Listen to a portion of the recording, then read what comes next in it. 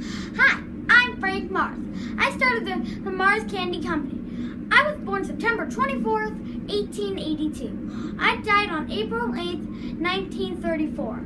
I'm famous for creating the recipes for M&M's, Snickers, Milky Way, and Three Musketeers candies. When I was a child, I had a disease called polio.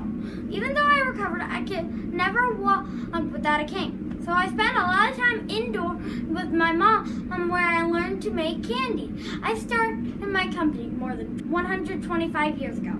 I didn't make a lot of money at first, but now my company makes over $25 million a year.